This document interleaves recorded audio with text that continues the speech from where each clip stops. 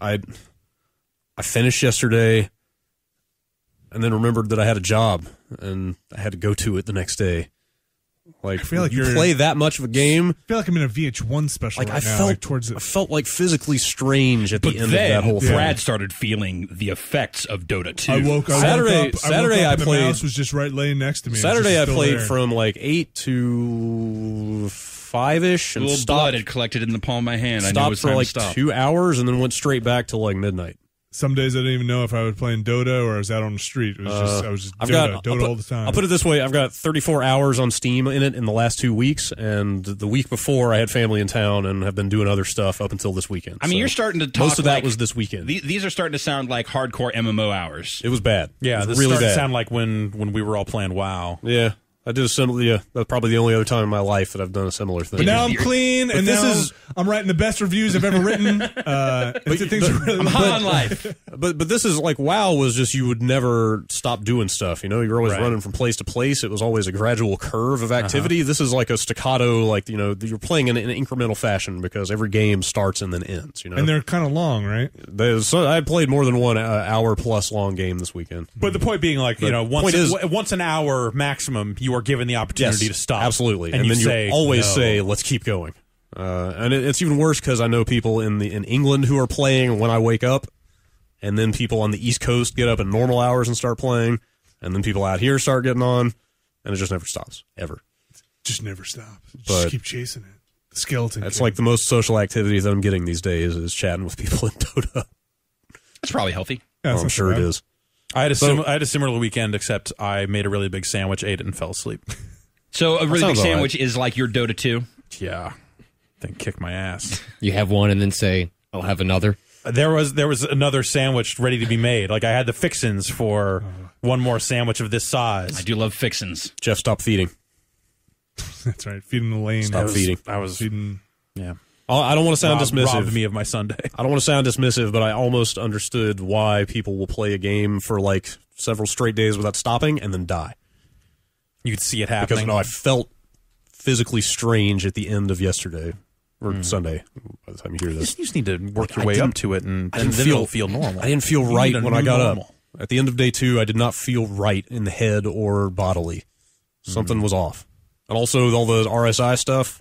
Yeah, that I was having issues with. I think I just killed all those nerves. Nice. Like I think they're all just dead. They just snapped off. Now you're just good to go. Like it was like I was in some intense pain at one point, and I just kept going. Jeez, man. And then Why are you doing any of this? It's like actually kind of dark. Yeah, none of this sounds like a great use of your weekend. I think I finally hit the point where I started changing characters a lot. Like I've got all the basics down enough that now like every game is something new. Like I'm learning new characters constantly and like different modes and so much nuance. Like there's so much in there. There's so much to learn. There's so much to learn.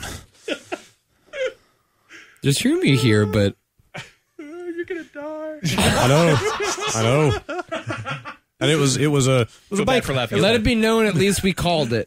We mask our love with humor, Brad. But it was a bike holiday in England today, and Pascal was on there playing when I got up this morning. I thought about playing before I came to work, but I didn't. I like this happening in this dark room where Brad's head is kind of backlit here. Yeah. It seems like a confessional. It's more or less. I used to do it. I thought about doing it in the morning before going into work. I was doing it in the shower. I needed to do it to get through the day. Saturday was a nice day. It was a really nice, like 75 and clear. Mm-hmm. And one of my friends who loves Dota but also has 2 kids popped on briefly, and I was like, dude, let's play. He's like, man, it's a nice day out. I'm going to take my kids to the park. And I'm like, you fucking asshole. Even my friends stopped doing it. Let your wife take the kids. You play. Didn't work. Couldn't find any nerves that feel anymore in my arm, so I had to start playing with my left hand. It's a dark road, but it's not something. Glorious. It's not something that you set out to do. It's just like you said. It is very much just one more game kind of thing. Yeah. It's never that I start at 7 a.m. thinking I'm going to play this for 10 fucking hours. I didn't set out to get hooked on heroin. But I can break it. Everyone else, bunch of pussies. I can stop anytime I want. First couple of times, I was like, I don't really see the appeal. All these people way into it. Like, it's okay. I can stop anytime I want. I just kind of got in with the crowd, and they were all kind of doing it. They were like, oh, I know how that goes. I know exactly what you're going through.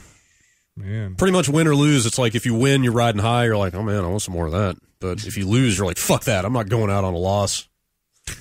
I need a big W. Let's go. Dude, you're going to take a break, and then you're going to play too much Dota, and then you're not going to realize that your Dota tolerance has been gone down. Yeah. And then we're just going to find you in a Dota 2 hole. In the bathtub, just mouthful of vomit. It definitely is like StarCraft like that. Like I was away from it for like a week and a half, and like just the mechanics, you gotta this could be overwhelming. You gotta ramp back up to it. All right, no more drug addiction parodies. Those are serious. Talking about playing Dota 2. Sit in the same chair from like 7:30 in the morning to 5 o'clock. I don't think this is that far-fetched. You're right. I think a lot of the same behavior and patterns, like to a different degree, but the way he's talking about like losses and wins and like I can't go out. I need to hit that high again. I mean, you are talking about the regular wins aren't enough anymore. I'm not feeling it like I need used to. He said a big W. Yeah, that's different. Yeah, that's not a regular. It's not just a win. It's like. You gotta fucking crush them. Like that wasn't good. It's actually way less fun when you just dominate somebody. Like you were just talking about like dopamine release in your head specifically. Yeah. Man, I think I'm gonna buy some of those discount keys from that guy. Vinny, what do you do with the discount key? You open treasure chests. Oh, discount. I've got at least 15 chests in my backpack right now, waiting to be opened. You brought that shit to work? Oh yeah. Getting on Silk Road, buying just in case dirty keys. Oh, you think they have keys on there? Yes, they do have keys. Carefully concealed inside a hard drive.